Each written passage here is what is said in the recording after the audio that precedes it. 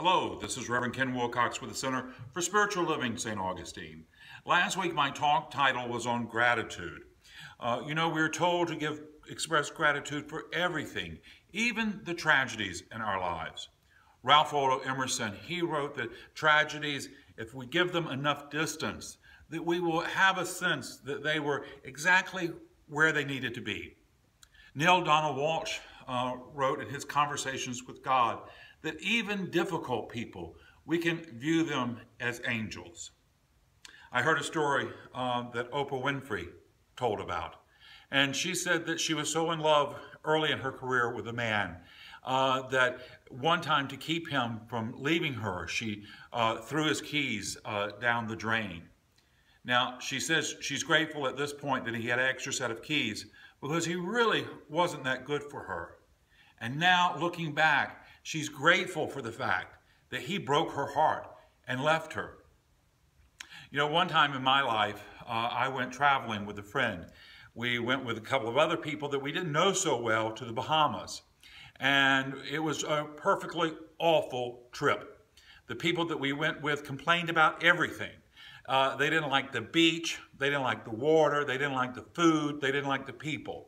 It was such an awful experience that I actually left early to go back to Washington in February just to get away from them. Now, me and my friend have traveled lots. We've seen all over the world practically. And when we get together and talk, the one trip that will always make us laugh is the horrible trip to the Bahamas. A friend of mine who has recently made his transition, we had his memorial service a couple of weeks ago, was Bernie Beaumont. He was an amazing guy. He wrote a book called Cancer Cured Me. Cancer Cured Me. He said that until he had a diagnosis of cancer, he was an angry person, he was not caring, he didn't have a spirituality.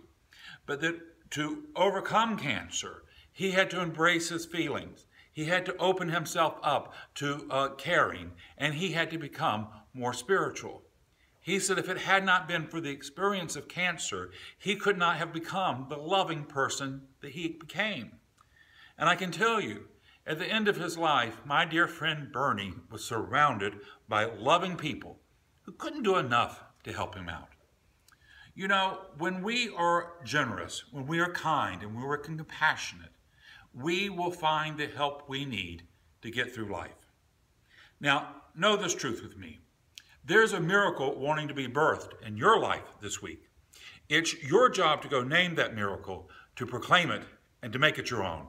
God bless us all. I hope to see you this Sunday, 1795 Old Moultrie, and if not then, next week on YouTube. Blessings.